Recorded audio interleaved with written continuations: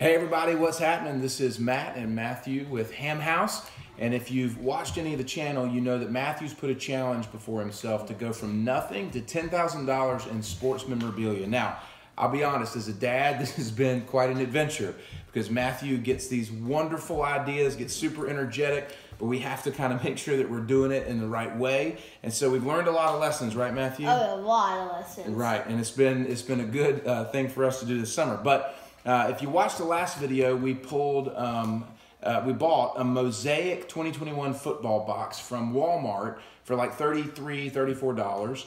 And we got that money because I sold some Garbage Pail Kids, like the old 1986 Garbage Pail Kids. I sold a lot of those, about 100 cards, I think, something like that, for 35 bucks. So with that box of Mosaic, Matthew, show them what we pulled. Well, the first pack was horrible, and then the second pack, we pulled a Tua Tagovailoa out of 25 orange refractor. Yeah, so this is a really cool card. I like it a lot because, you know, the Dolphins are orange and teal, and so it's an orange and teal refractor that goes really well with the jersey. And again, it's 16 to 25.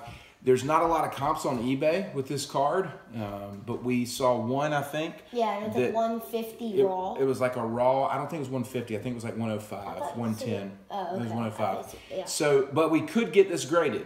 But we're learning a lot about the grading process and about how expensive that can be, how long it can take. And so we're trying to decide. If you guys have any input on that, let us know. But there's also a sports card show in town next week, so we plan on taking this card, seeing if we can swap it out maybe. But that's going to be a great opportunity for us to trade up. So Matthew, tell them about the other thing you learned about with the LaMelo. Yeah, so I purchased a LaMelo, which I saw it was like $20, and I thought it was a great price. But after buyer's premium and shipping and taxes, it was like $33, and I still thought that was a great price. Two flaws. One, it was a draft picks card. It was a red cracked ice prism, which I always hear that red cracked ice is the best one, but it was a draft picks card, so he wasn't wearing his Hornets jersey, so it wasn't as valuable as just like a regular. And the card wasn't graded by a notable company, SGC, BGS, or PSA. It was graded by like ISA or something like that, and it was a gem mint. But still, the card wasn't as valuable as I thought it to be. And I've been learning like what to buy, make sure it's graded by a notable company, make sure they're wearing their jersey and all that. Learned a lot of things. I've done some good things, and I've done some bad things. Well, I think the cool thing about the LaMelo is we did turn around and sell it on eBay, and so we got our money back at least. Maybe lost like $3 or $4. Yeah. And so another cool card. Tell them about this here. Yeah. So right when we started this about 2 weeks ago, some neighbors, I was saying, man, I hope there's somebody at least in Wilmington that like does sports cards, and literally kids just start knocking on our door asking us if we wanted to trade or buy their sports cards. Like, how cool is that? We had like a Stephen Curry insert that we ripped from like a Mosaic basketball box That we had from previously. Yeah, and they were big Curry fans. And so in there you found this, which was a Panini sticker, NBA sticker collection. And it is a Karl Anthony Towns. The cool thing is it is a 4 of 5. And it does have, one of the corners is a little bit off. And so don't know we'll be able to get it graded, but it's a really cool raw to have because it's just a 4 or 5.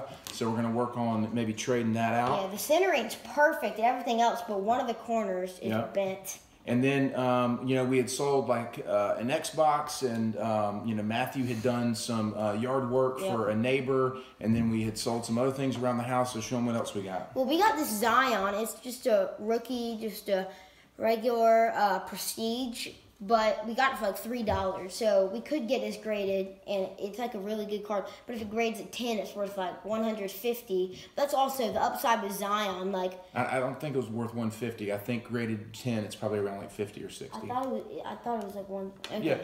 We want to kind of be as honest as we can. I just don't want to overestimate things. And that's the hard part, right? Is sometimes you get really excited and you think a card might be like worth a lot more, but like eBay is so full of like all kinds of people buying all kinds of stuff. No, it was the silver that sold for $150. Yeah, gotcha.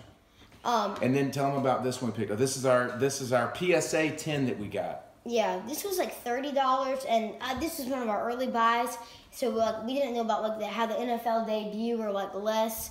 But I had said I wanted Tua, and I just saw this rookie PSA 10, and I bought it. I think it was like 29, but after you add like taxes and shipping, it was like 30 something.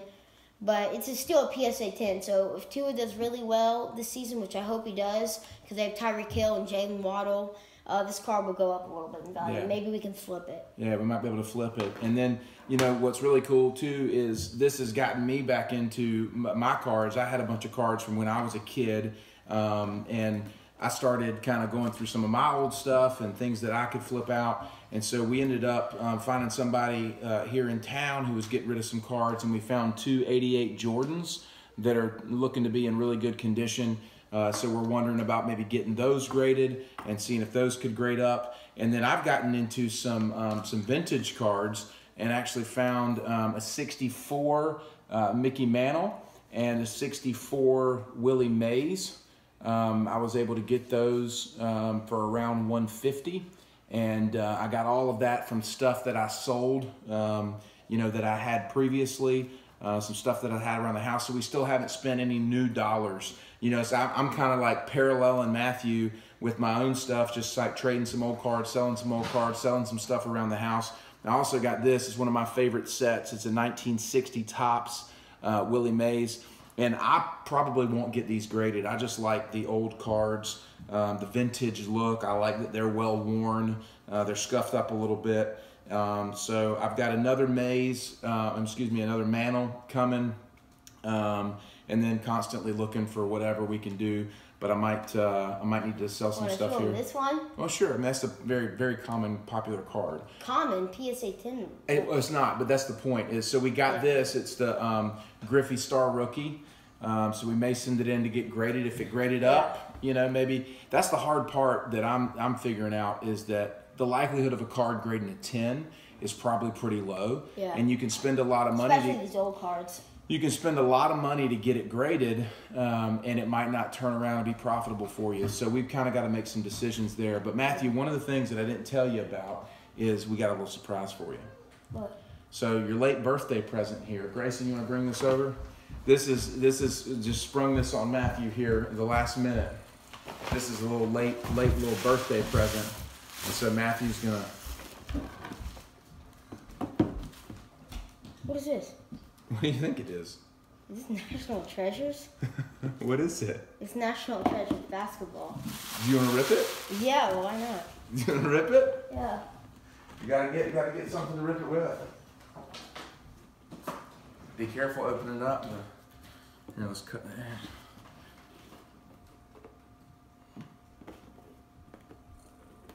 All right, rip it open.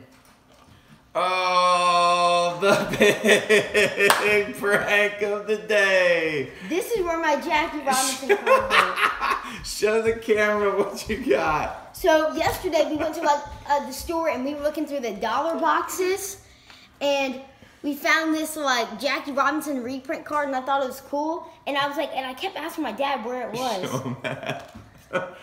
Boom, got the prank. So Matthew, we had to do this. It was fun. Yeah. So at the sports card store the other day, they had an empty National Treasures box that they let Grayson pick up, and we just thought, we love you so much. we had to prank you with the National Treasures of the late birthday gift. So gotta have fun in the process, right? But I just don't get how it was still sealed. I put a piece of tape over it to make it still sealed. Boom. Boom. That was a good one. Maybe one of these days we'll work up to opening the National Treasures, but not today. So anyway, thank you guys for following along on the adventure here of going from nothing to 10,000. We've got some more cool stuff coming in the mail, and we're going to continue to flip these out. So listen, if you're into trading cards, selling cards, you're into cards at all, holler at us. We'd love to chat with you about it, or maybe swap some stuff out, or listen to some advice that you guys have. So thank you guys for watching, and make sure you like, subscribe, do all that kind of stuff. These guys are having a lot of fun with this. We appreciate you watching.